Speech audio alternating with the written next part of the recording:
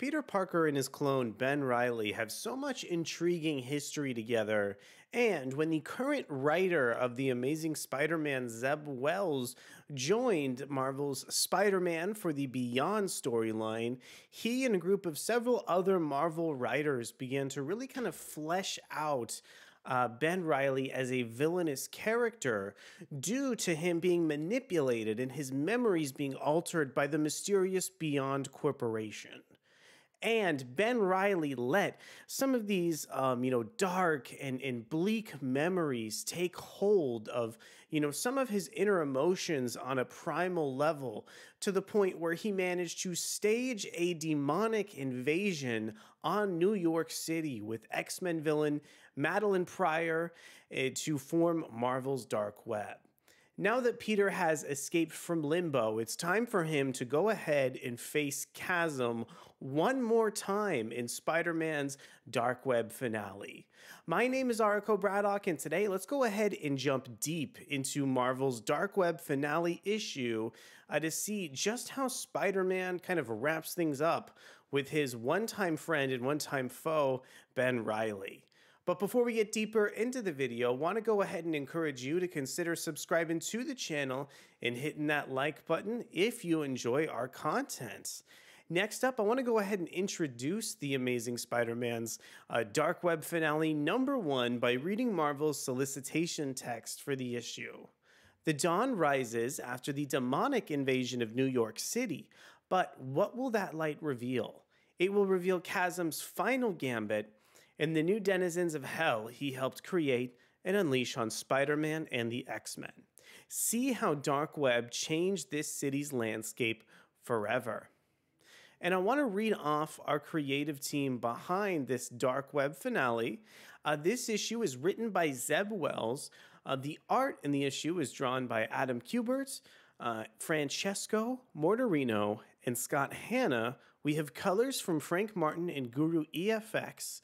The letters in the issue are depicted by VC's Joe Caramagna, and we have a cover over from Adam Kubert and Frank Martin that I want to go ahead and show off right now. Here's a look at the kind of cover for the Dark Web finale. I love this cover so much and how it kind of shows, Chasm's side of Dark Web with the Insidious 6 characters, as well as Peter Parker over with the X-Men, who have been kind of assisting him with Dark Web, as Dark Web is a storyline kind of centered around both Spider-Man and the X-Men. And I want to thank Adventures in Poor Taste for posting these previews of the issues so quickly. And we can go ahead and take a look at some of these pages and look at the interior art over from Adam Kubert. Adam Kubert draws a very kind of curved and kind of crooked line, which is actually great for this issue because it can be really precise when it comes to these panels featuring characters like Chasm and Hollow's Eve that need to be really precise in certain moments, but they can definitely be more loose, especially on this page as we see kind of all the background characters of Limbo. One of the effects that Limbo has is kind of turning everyday objects into demons. So looking at, the curved lines of some of like the objects in the background is just a great like visual representation to show off Limbo in the issue. One thing that I don't particularly like about Adam Kubert are the depictions of some of his characters, especially with Spider-Man. The way he draws the characters like so kind of nimble and narrow in certain moments detracts away from my enjoyment of the issue on the artistic side ever so slightly, just because it kind of doesn't feel natural anymore for me. And, despite the fact that we have, gorgeous panels showing off the kind of like vast location of Limbo or the really kind of precise figures of benreilly and Hollow's Eve from the previous page, whereas kind of like these figures of Spider-Man and Madeline Pryor just don't quite feel up to that sense of visual fidelity. And I feel like it's because they are sort of caved in certain moments. Overall, though, I did really enjoy the art in the issue. Kubert is drawing a lot of characters. I can, definitely tell Madeline Pryor apart from Jean Grey. I can, spot magic. And also, Spider-Man is very clearly visually distinctive from his kind of counterpart, Rec Rap, who has some really enjoyable moments throughout this issue as well. So that's really great to see. So, narratively, there is quite a lot to go ahead and resolve as part of Marvel's Dark Web. Because the Dark Web X-Men series essentially tied up a large portion of the X-Men's involvement of the series with Madeline Pryor. But in the kind of last issue of Amazing Spider-Man, we saw benreilly, take the soul scythe from Madeline Pryor and become the villainous King Chasm. So there's a lot kind of narratively to be resolved over in this issue. One of the things that I've seen a lot of people kind of drawing criticism on the Amazing Spider-Man's Dark Web kind of storyline is the fact that they've created this kind of narrative tension between benreilly and Peter Parker. But I really think that author Zeb Wells has used this to his advantage. I've really enjoyed the intro sequences in Amazing Spider-Man issues that show kind of the way that Riley's mind has been manipulated, and it shows you why he has some of that lingering animosity towards Spider-Man. I think, too, kind of like the way that Peter Parker has been reacting to both kind of Chasm and the Goblinqueen has made Dark Web feel more relatable. There's moments where he makes fun of Madeline Pryor's kind of like, assault staged on Limbo right to her face. And she deserves some of that criticism because she was the one who kind of cooked it up in the first place. And now she's trying to hit the reset button.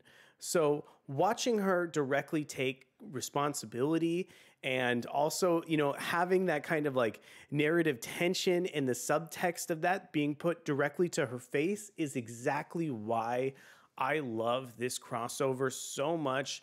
I think there's so many kind of little moments here.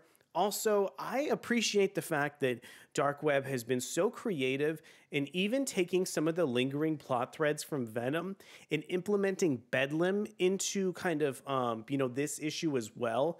Bedlam is such an intriguing character, and I love what kind of Ram V, Al Ewing, Brian Hitch, Kafu, I love what they're kind of dreaming up on the Venom side of things.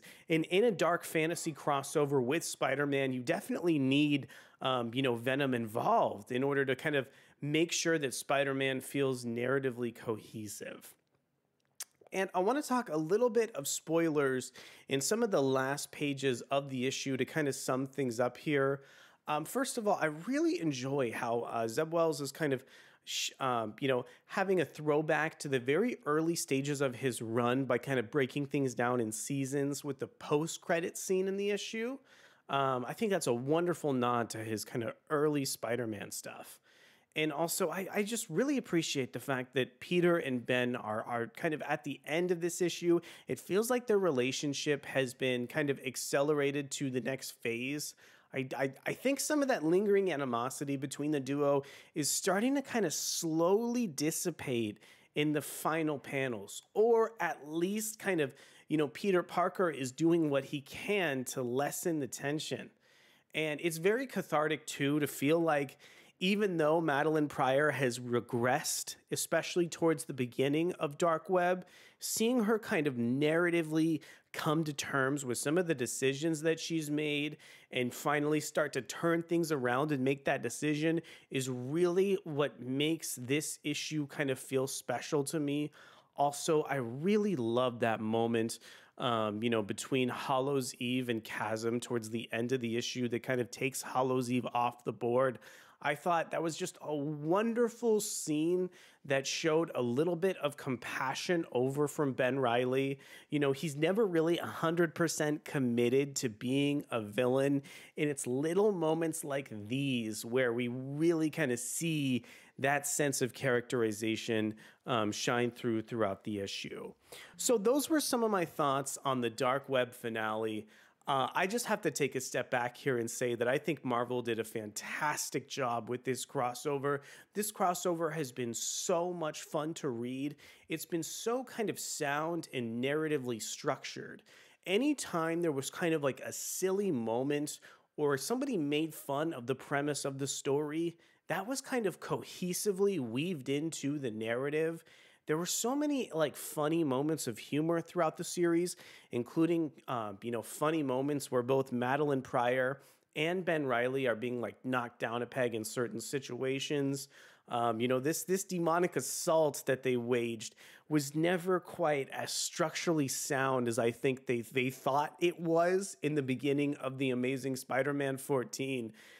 So just kind of watching their house of cards that was built on such a thin foundation fall apart was such a joyous treat in this issue.